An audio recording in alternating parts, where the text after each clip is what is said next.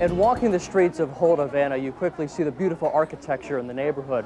But at the same time, when visiting these homes, you quickly realize the quality of life enjoyed by these Cubans is a lot different than most Americans. We were welcomed into the 100-year-old home of the Oliveira family. Orlando's grandfather was a cook for the Bautista government and is himself a cook with a flair for rabbit and Cajun food. As Orlando took us through the dark corridors of his apartment house, we discovered having enough food was a serious concern. In these times that we're living now, it's very common to see the refrigerator almost empty. The few money that we can earn is just for food. While Orlando fixed us coffee, his best friend sat down to talk about life in Cuba. 30-year-old Omar has friends and family in America and wants to live in the U.S. someday. His life in Cuba is a series of odd jobs. Like most people, he graduated from high school, but what set him apart was his willingness to talk about his country.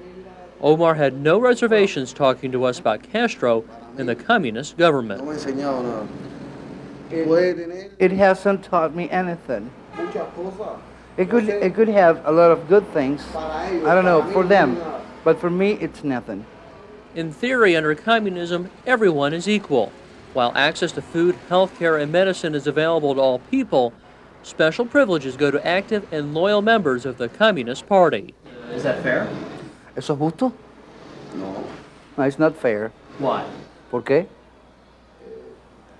Uno de los problemas más grandes que no es justo porque toda persona debe ser igual. It is not fair because everyone must be equal. Fidel es una persona que lleva 40. Fidel is a person that has been in power for 42 years and always telling the Americans no, and he's going to continue like that. Do you like Fidel? No, I don't like Fidel. Why not? ¿Por qué no? Porque para mí no ha hecho nada. He hasn't done anything that convinced me as a citizen. No pensamos. Just a few hours earlier, across town, Fidel was giving a speech and collapsed.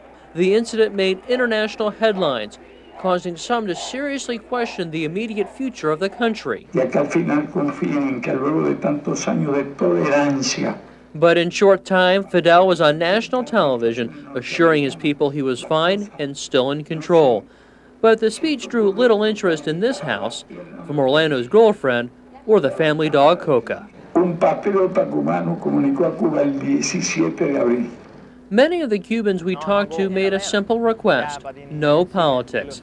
Omar says they may have feared punishment from the government for talking to American television, but not him, even though he too could get in trouble. Here, everything is possible, but it doesn't worry me. I mean, I'm not worried about that. Omar and his friends are big baseball fans, rooting for the New York Yankees, and even getting into a spirited discussion with our interpreter about the best team in Cuba. He's telling me that the best Cuban baseball team is Industriales. I said that was Santiago, Cuba. And he was also well aware of the games involving the Illinois teams. He knew that they were just coming and playing here in Cuba. He heard that on a sport program that we have on TV. Baseball is a welcome diversion to an otherwise difficult life. Their home is in general disrepair. They estimate it'll take $1,000 to renovate, but that's money very hard to come by. Most of the Cubans have no dollars. So your salary is paid in Cuban pesos. Salaries are not comparable with the work we do. So the problem is to find the money in order to eat. Because with Cuban pesos, you can't buy anything to eat. If you earn 148 Cuban pesos a month, it is about $6. And with $6, you go to any market and you can't buy anything. That's why you can't eat well. That's why it's very hard. And I was born in this system. I grew up in this system. I don't know capitalism. I've never been in a country like that. But I would like to know about that system in order to compare. It's not as if Omar doesn't know how to enterprise. As a way to make extra dollars, he displays black market cigars. These smokes probably came from the nearby cigar factory where several of his friends work. Under U.S. embargo laws, we were able to bring back no more than $100 worth of Cuban goods, including cigars, but nothing from the black market. Despite the hardships, this is clearly a neighborhood where people know and care for each other, and the balcony is a perfect place to hang laundry, catch up on the latest gossip, and watch the world go by. ¿Cómo se llama él, baby? Omar told us about all the people living across the alleyway and next door. I think he's retired now, and he works in a pizza parlor. A sense of community is one thing, but Omar longs for more. En Cuba no tengo futuro. In Cuba, there is no future for me. Mi mayor deseo. One of the biggest wishes I've ever had is to go to the United States, because most of my relatives live there. And once I arrive there, to work hard, to have a chance to study something and to learn something in order to have a higher personal development. Agriculture is a major industry in Cuba, with sugarcane, coffee, and tobacco being the major crops. But at this small cooperative in Havana, lettuce is king. I mean, they grow 10 different crops here, but lettuce is the thing that's in most demand, so that's why they're growing it.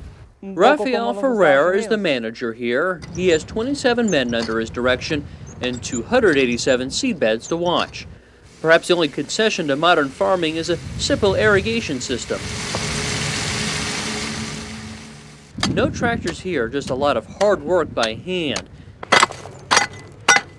It's a farming on a scale not seen in America for decades. They have the equipment, they have the organic fertilizers, they have the soil that they need to produce crops.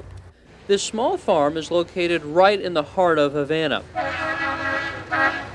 At another time, this plot of land was used for a different purpose. This site at one time used to be a building site, and so a lot of the stuff you see is kind of the leftover materials from that. They have brought in other soils in to kind of help build it up.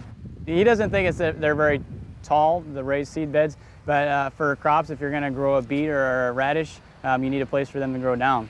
Rafael clearly remembers the food riots from the early 90s, but says the situation has changed. Yeah, it says very much better now, very much better.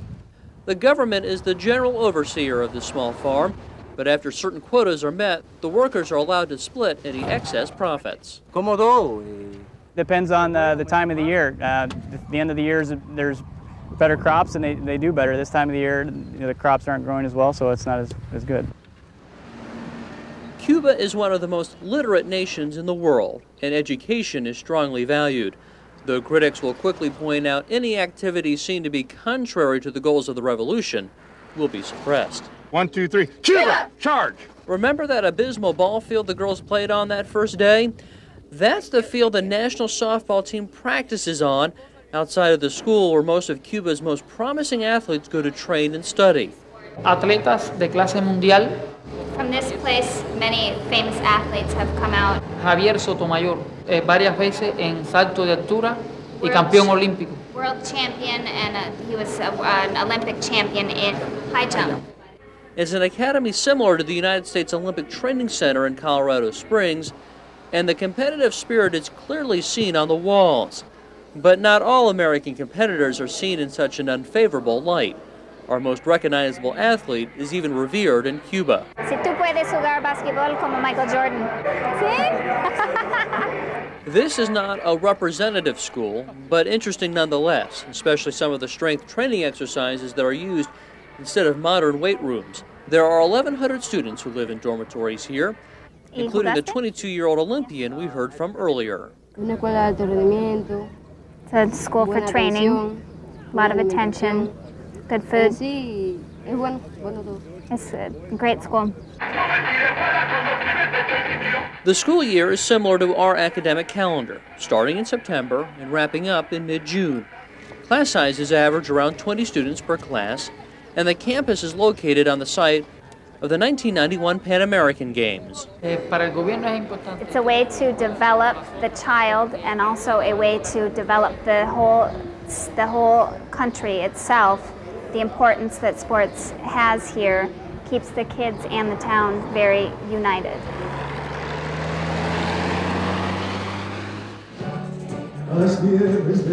He's called the Cuban Frank Sinatra. He does it his way at the Parisian nightclub and the National Hotel. When our Cuban adventure continues, he'll give us a tour of this Cuban landmark, and maybe he'll belt out a tune or two.